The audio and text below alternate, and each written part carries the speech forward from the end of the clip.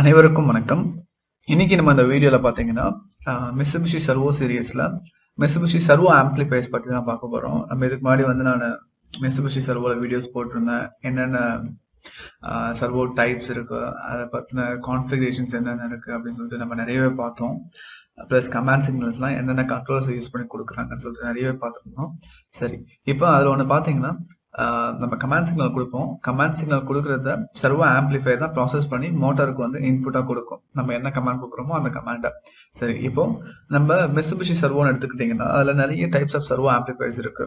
சரிங்களா, இங்க வந்து பாத்தீங்கன்னா பர்டிகுலரா MR-J நான் சூஸ் பண்ணியிருக்கேன் சொல்லி கொடுக்கறதுக்காக. ஸோ அது தவிர்த்து என்னெல்லாம் இருக்குன்னா MR-ல J5 இருக்கு. ஸோ இது J4, JE, JN, J3, J2, J2லயே நிறைய வேரியன்ட் இருக்கு. J2 சூப்பர் சொல்லுவாங்க, J2R, J2M இந்த மாதிரி நிறைய இருக்கு. அதுவும் இல்லாம JETன்னு ஒன்று இருக்கு. இந்த மாதிரி நிறைய சீரியஸ் இருக்கு சர்வோல.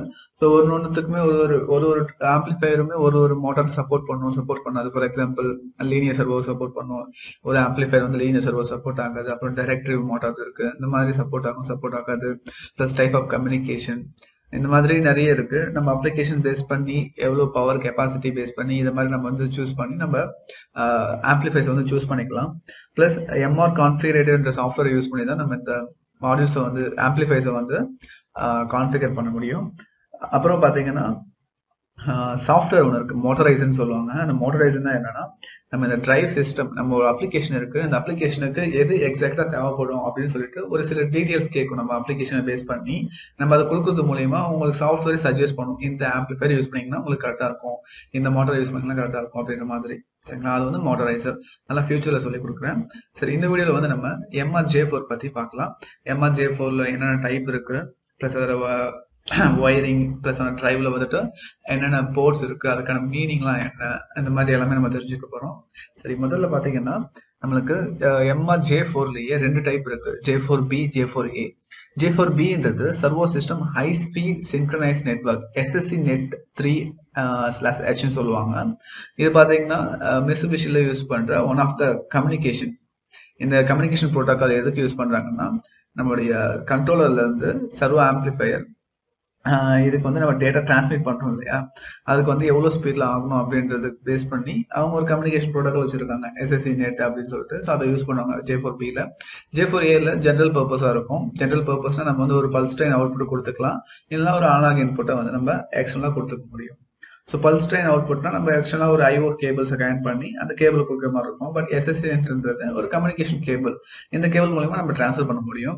ஸோ அந்த மாதிரி டிரான்ஸ்ஃபர் பண்ண முடியுமா நம்மளால 300 Mbps ஆஃப் டிப்ளெக்ஸ்ல நம்ம எவ்வளோ ஸ்பீடை வந்து பண்ண முடியும். ஃபுல் டிப்ளெக்ஸ்ல 150 Mbps வரைக்கும் நம்ம டேட்டா டிரான்ஸ்ஃபர் பண்ண முடியும். இது ஜென்ரல் பர்பஸ் அப்படின்னா can be connected to pulse generator, positioning controller, இந்த மாதிரி நிறையவே கண்ட்ரோல் பண்ணிக்கலாம் கனெக்ட் பண்ணி. இதுல பாத்தீங்கன்னா மேக்ஸிமம் கமாண்ட் பல்ஸ் ஃப்ரீக்வன்சி பாத்தீங்கன்னா 4 Mbps சப்போர்ட்டட் அப்படின்னு சொல்லியிருக்காங்க. சரி, அடுத்து வந்து பாத்தீங்கன்னா analogue voltage commands are also supported, speed and dark control is also enable by analogue voltage commands அப்படின்னு சொல்லியிருக்காங்க. சரி, மொத்தம் ரெண்டு டைப் இருக்கு, J4A, J4B.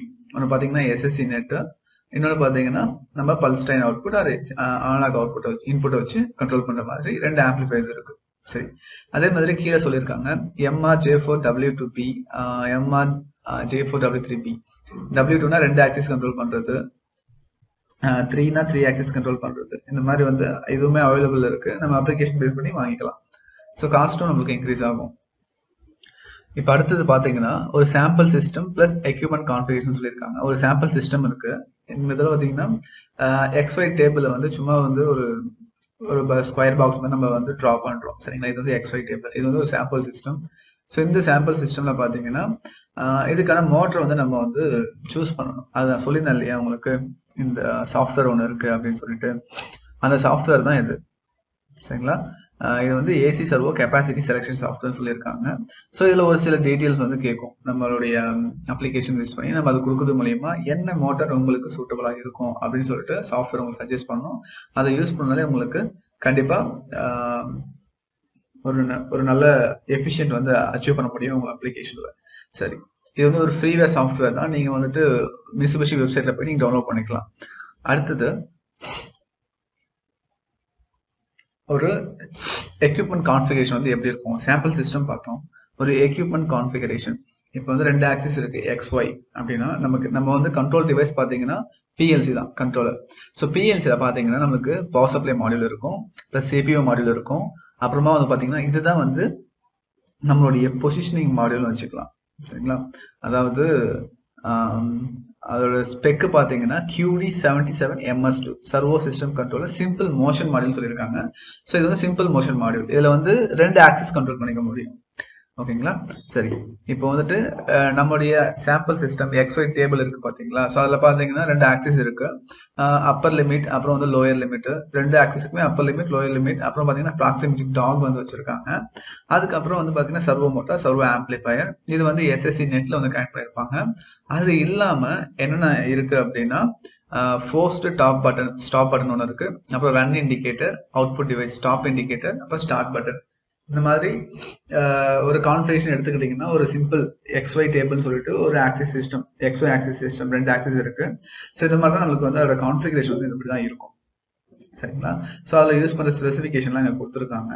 PLC CPU என்ன ஸ்பெசிஃபிகேஷன், அப்புறம் power supply module specification, main base unit specification, அப்புறம் IO modules, அப்புறம் servo amplifier spec, motor spec, இந்த மாதிரி எல்லாமே இங்கே வந்து இருக்கு. அதுவும் இல்லாம தனியா இங்க பவர் சப்ளை கொடுக்கறதுக்கு MCCB வந்து யூஸ் பண்றாங்க. அப்புறம் மேக்னெட்டிக் கான்டாக்டர் ரெக்வயர்ட் செப்பரேட்லி. நம்ம when comes to giving the power to servo amplifier அந்த டைம்ல நம்ம இதை வந்து கன்சிடர் பண்ணணும். MCCB அப்புறம் MC இதை யூஸ் பண்ணி தான் நம்மளுக்கு வந்து கொடுப்போம்.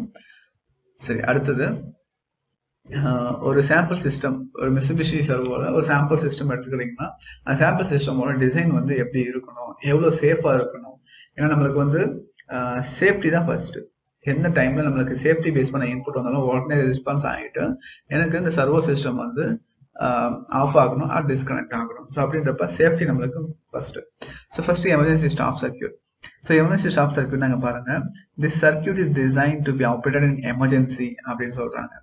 In case an alarm occurs in the servo amplifier, this circuit turns off the magnetic contactor and blocks the supply power of the amplifier from main circuit power. After that, electromagnetic breaks to servo motors activate and the emergency stop is completed அப்படின்னு சொல்றாங்க. அடுத்து வந்து பாத்தீங்கன்னா forced stop circuit. So இந்த forced stop circuit என்னன்னா, இது வந்து நம்ம இந்த சிம்பிள் மோஷன் மாடியூலுக்கு இன்புட் பண்ணிருப்போம். ஸோ நம்ம வந்து ஃபோர்ஸா வந்து எல்லா ஆக்சிஸும் ஷட் டவுன் பண்ண முடியும் ஒரே டைம்ல. ஸோ இந்த இன்புட் கொடுக்கறது மூலியமா இது வந்து ஃபோர்ஸ் ஸ்டாப் சர்க்யூட். அடுத்து பாத்தீங்கன்னா ஒர்க் பீஸ் மூவபிள் ரேஞ்ச் சொல்லியிருக்காங்க. ஸோ ஒர்க் பீஸ் மூவபிள் ரேஞ்ச்ல நம்மளுக்கு வந்து லிமிட் சுவிச்சஸ் வச்சிருக்கோம். சரிங்களா? நம்மளுக்கு வந்துட்டு lowest stroke limit and upper stroke லிமிட்னு சொல்லிட்டு பாசிட்டிவ் பிளஸ் நெகட்டிவ் வச்சிருப்போம். ஸோ ஏதாச்சும் சென்ஸ் ஆச்சுன்னா நம்மளுக்கு வந்து ஸ்டாப் ஆகிடும், மிஷின் ரன் ஆகாது. ஸோ இந்த மாதிரி ஆப்ஷன் இருக்கு. சரிங்களா? ஸோ இப்படிதான் இருக்கும் ஒரு சாம்பிள் சிஸ்டம், ஒரு servo system. Not only Mitsubishi, எந்த ஒரு சர்வோ எடுத்துக்கிட்டீங்கனாலும் இந்த மாதிரி டிசைன் பண்ணிருப்பாங்க. இதை பார்த்தா உங்களுக்கு தெளிவாக ஐடியா கிடைச்சிருக்கும்னு நினைக்கிறேன். சரி, இப்போ அடுத்தது வந்து பார்க்கலாம். இங்க பாருங்க, ஒரு சர்வோ ஆம்பிளிஃபயர் எடுத்துக்கணும் அப்படின்னா இது வந்து J4 மிட்சுபிஷில இருக்கிற மெல் சர்வோ J4ல இவ்வளவு போர்ட்ஸ் இருக்கு. ஸோ இதுல ஃபர்ஸ்ட் பாத்தீங்கன்னா டிஸ்பிளே, இந்த டிஸ்பிளே தான் சொல்லியிருக்காங்க. ஸோ இந்த டிஸ்பிளேக்குள்ளேயே 1 2 3 சொல்லியிருக்காங்க. சரி, இது வந்து ஒரு 3 digit 7 segment LED display. Servo status plus அதோட அலாரம் நம்பர் வந்து நம்ம இதில் பார்த்துக்கலாம். அதுக்கு அடுத்தது நம்பர் 2ல பார்த்தீங்கன்னா ஆக்சிஸ் செலக்ஷன் ரோட்டரி ஸ்விட்ச் used to set the axis number of the servo amplifier. நம்ம வந்து ஒரு சீரிஸா ஒரு நிறைய சர்வோ ஆம்பிளிஃபயர்ஸ் யூஸ் பண்றோம் அப்படின்னா அது ஒரு சர்வோ ஆம்பிளிஃபயரோட நம்பர் வந்து செட் பண்ணுவோம். அதாவது அந்த ரோட்டரி ஸ்விட்ச் வச்சு நம்ம சர்வோ டிரைவ் ஓப்பன் பண்ணி பார்த்தோம்னா இந்த மாதிரி ஒரு ரோட்டரி ஸ்விட்ச் இருக்கும். அந்த ரோட்டரி ஸ்விட்சை வச்சு நம்ம சர்வோ ஆக்சிஸோட நம்பரை வந்து சூஸ் பண்ணிக்கலாம். அடுத்தது நம்பர் 3 கண்ட்ரோல் ஆக்சிஸ் ஸ்விட்ச் செட்டிங். இது எப்படின்னா the test operation switch, the control axis deactivation setting switch and the auxiliary axis number settings which are available அப்படின்னு சொல்லியிருக்காங்க. ஸோ இது நீங்க மேனுவல் படிச்சீங்கன்னா இன்னும் இதை பத்தி டீப்பா தெரிஞ்சுக்கலாம். அடுத்தது நம்பர் 4 வந்து USB கம்யூனிகேஷனுக்காக யூஸ் பண்றது, பர்சனல் கம்ப்யூட்டர்ல யூஸ் பண்ணி ஒர்க் பண்ணிக்கலாம். 5th வந்து IO சிக்னல் கனெக்டர் CN3. இந்த IO சிக்னல் கனெக்டர்ல அப்படின்னா நம்ம சொல்லியிருந்தோம் இல்லையா, ஃபார் எக்ஸாம்பிள் எக்ஸ்டர்னலா வந்து நம்ம வந்து ஸ்டார்ட் கமாண்ட் கொடுக்கலாம், ஸ்டாப் கமாண்ட் கொடுக்கலாம். அது இல்லாம நம்ம பல்ஸ் ட்ரெயின் அவுட்புட் கொடுக்குறோம் அப்படின்னா இந்த மாதிரி நம்ம ஐஓ கமாண்ட்ஸ் யூஸ் பண்ணி தான் கொடுக்க போறோம். ஸோ அந்த ஐஓ கமாண்ட்ஸ் கொடுக்குறப்ப நமக்கு ஐஓ சிக்னல்ஸ் தான் நம்ம கனெக்ட் பண்ணணும், சிஎன்சி. அந்த மாதிரி சமயத்துல வந்து நம்ம இது பண்ணிக்கலாம். இப்போ சர்வோட ஸ்டேட்டஸ் வந்து நம்ம எடுத்து டிஸ்பிளே பண்றதால அந்த மாதிரி நிறைய ஆப்ஷன்ஸ் இருக்கு பண்ணலாம். நீங்க மேனுவல் ரெஃபர் பண்ணீங்கன்னா இன்னும் டீட்டெயிலா சொல்லியிருப்பாங்க இதில் எப்படி ஒயரிங் பண்றது எல்லாமே. ஸோ அதை நான் ஃபியூச்சர்ல உங்களுக்கு சொல்லித்தரேன், ஜஸ்ட் இப்போதைக்கு தெரிஞ்சுக்கோங்க. இது ஜஸ்ட் நம்ம ஐஓ சிக்னல் கனெக்டர், நம்மளுடைய டிஜிட்டல் ஐஓ சிக்னல்ஸ் கனெக்ட் பண்ணி ஒர்க் பண்ணிக்கலாம். அடுத்தது எஸ்டிஓ சிக்னல். இந்த எஸ்டிஓன்றது சேஃப் டாக் ஆப்னு சொல்லுவாங்க. இது வந்து பாத்தீங்கன்னா use to connect MR-J4 digital safety logic unit and external safety line சொல்லிருக்காங்க. So எஸ்டிஓன்றது safe talk of. So safe talk of வந்து இதுல இருக்கு அப்படின்னா நம்மளுடைய சிஸ்டம் வந்து ரொம்ப சேஃபா இருக்கும். ஏதாச்சும் நம்ம ப்ரெஸ் பண்ணோம் அப்படின்னா நம்மளுடைய டார்க்ன்றது நோ மோர் டார்க். ஓகே, நான் எஸ்டிஓ பத்தி உங்களுக்கு வந்து ஒரு டீட்டெயிலான ஒரு வீடியோ போட்டிருப்பேன். அது வந்து நீங்க ஃபனுக் லிஸ்ட்ல இருக்கும், ஃபனுக்கோட பிளேலிஸ்ட்ல போய் பாத்தீங்கன்னா உங்களுக்கு தெரியும் எஸ்டிஓனா என்ன, எதுக்காக யூஸ் பண்றோம் அப்படின்னு சொல்லிட்டு. சரி, அடுத்து வந்துட்டு 7ல பாத்தீங்கன்னா இது வந்து SSC net cable connector, in out. இதை எடுத்துட்டு போய் ரினோட் டிரைவ்ல கனெக்ட் பண்ணுவாங்க. சரிங்களா? அடுத்து 9வது என்கோடர் கேபிள் CN2. இங்க பாத்தீங்களா, இதுல வந்து என்கோடர் கேபிள் வந்து கனெக்ட் பண்ணுவாங்க. அடுத்தது பேட்டரி கனெக்டர் CN4. 10ல வந்து பேட்டரி கனெக்டர். பேட்டரி எதுக்கு நம்ம யூஸ் பண்றோம்? Use to connect the battery for absolute position data backup அப்படின்னு சொல்றாங்க. ஸோ பேட்டரி இருந்தால் மட்டும்தான் அப்சல்யூட் பொசிஷன் வந்து ஸ்டோர் ஆயிருக்கும். நம்ம எப்பெல்லாம் பவர் ஆஃப் ஆன் பண்றோமோ அப்போ டேட்டா அப்படியே இருக்கும், பொசிஷன் ஆக்சிஸ் எங்க இருக்கோ அப்படியே அங்க இருக்குன்னு அப்படி சொல்லுவோம். இதுவே வந்து நம்ம இன்க்ரிமெண்டல்ல எப்பெல்லாம் நம்ம பவர் ஆஃப் ஆன் ஆகிட்டோம் நம்ம வந்து திருப்பி ஒரு ரெஃபரன்ஸ் கொடுத்து அந்த ரெஃபரன்ஸ் கொண்டு வந்துட்டு அங்கிருந்து மூவ் பண்ண முடியும். பட் அப்சல்யூட்ல அப்படி கிடையாது, ஆன் பண்ணதும் அங்கிருந்து நம்ம ஒர்க் பண்ண முடியும். சரிங்களா? சரி, அப்புறம் பேட்டரி ஹோல்டர், அப்புறம் ப்ரொடெக்டிவ் எர்த், இந்த மாதிரி நிறைய இருக்கு. சரி, இந்த பக்கம் இருக்கு பாத்தீங்களா 17, 16 இதெல்லாம் பாத்தீங்கன்னா நம்ம சர்வோ மோட்டருக்கு போற அவுட்புட், நம்ம பவர் சப்ளை கொடுக்குற இன்புட் இந்த மாதிரி சொல்லிருக்காங்க. 16ன்றது servo motor output power connector சொல்றாங்க. 17ன்றது சார்ஜ் லேம்ப், ஒரு சின்னதா லேம்ப் இருக்கும், அது வந்து சார்ஜிங்ல இருக்கா டிஸ்சார்ஜ்ல இருக்கா அதை நம்ம பாத்துக்கலாம். சரி, இதுதான் பாத்தீங்கன்னா ஒரு சர்வோ ஆம்ப்ளிஃபையர் எடுத்துக்கிட்டா இந்த மாதிரி வந்து ஒரு போர்ட்ஸ் இருக்கும், பவர் சப்ளை போர்ட்ஸ், அப்புறம் கம்யூனிகேஷன் போர்ட்ஸ், இதெல்லாம் யூஸ் பண்ணி தான் நம்ம வந்து டிரைவ்ல வந்து ஒர்க் பண்ணோம். சரி, அடுத்தது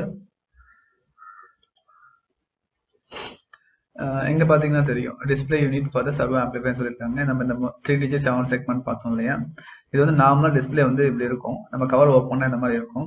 ஸோ கவர் ஓப்பன் பண்றப்ப ஃபர்ஸ்ட் இருக்க டிஜிட் வந்து ஸ்டேட்டஸ், இப்போ ஆக்சிஸ், அடுத்த 2 டிஜிட் வந்து ஆக்சிஸ் நம்பர். ஓகே, இது ஏன்னா எங்க பாருங்க BCDன்னு சொல்லியிருக்காங்க. ஸோ பினா என்னன்னா indicates ready of servo status ஆஃப்னு சொல்லியிருக்காங்க, சர்வோ ஆஃப் ஸ்டேட்டஸ்.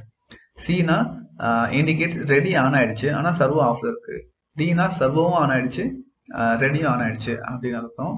சரி, எங்க அடுத்து இன்னொன்னு சொல்லியிருக்காங்க, இது வந்து நார்மல் டிஸ்பிளே. அலாரம் டிஸ்பிளேனா ஒரு அலாரம் வருது அப்படின்னா அந்த டைம்ல for example status, axis number, alarm number, அப்புறம் அலாரம் டீட்டெயில் அப்படின்னு சொல்லிட்டு வரும்னு சொல்லியிருக்காங்க. ஸோ இப்போ என் பாருங்க, என்னா அலாரம் அர்த்தம். இப்போ N01னா என்னன்னா அலாரம், 0102 ஆக்சிஸ் நம்பர் வரும், அதுக்கப்புறம் ஒரு நம்பர் வரும் பாத்தீங்கன்னா 32.2 வருது இல்லையா, அது வந்து alarm number plus alarm detail, இந்த 2 பேர். இந்த மாதிரி 32.1 32.0 இந்த மாதிரி நிறைய வரலாம். ஸோ அதை இப்படி பார்த்தா நீங்க வந்து கண்டுபிடிக்கணும். சரி, அடுத்து நம்ம மிட்சுபிஷி சர்வோ யூஸ் பண்ற மோட்டார் பாத்தீங்கன்னா அப்படிதான் இருக்கும். மோட்டார் ஷாஃப்ட், பவர் கனெக்டர் இருக்கும், என்கோடர் கனெக்டர், அப்புறம் என்கோடர். ஸோ இந்த மாதிரி தான் வந்து ஒரு மிட்சுபிஷி சர்வோட ஸ்ட்ரக்சர் இருக்கும், மோட்டாரோட ஸ்ட்ரக்சர் இப்படிதான் இருக்கும். அடுத்து வந்து கிரவுண்டிங் பாத்தீங்கன்னா ஒரு சிஸ்டம்ல கண்டிப்பா மஸ்ட். நம்ம வந்து சர்வோ ஆம்பிளிஃபையர்ல கிரவுண்டிங் வந்து கண்டிப்பா நீங்க பண்ணணும். ஸோ இதுதான் வந்து அந்த கிரவுண்டிங்கான ஒரு வழின்னு சொல்லலாம். இந்த மாதிரி கொடுத்துருக்காங்க டயக்ராம்ல. ஸோ சர்வோ ஆம்பிளிஃபையர்ல இருந்து நம்ம ப்ரொடெக்டிவ் எர்த்னு சொல்லிட்டு பின்னு சொல்றாங்க, அதுல நீங்க கண்டிப்பா கனெக்ட் பண்ணியிருக்கணும். சரிங்களா? சரி, பிளஸ் PLCக்கும் பண்ணணும், லைன் ஃபில்டர் எல்லாருக்குமே பண்ணியிருக்காங்க பாத்தீங்களா. ஸோ ரொம்பவே ஒரு கிரவுண்டிங்ன்றது ரொம்பவே முக்கியமான ஒண்ணு.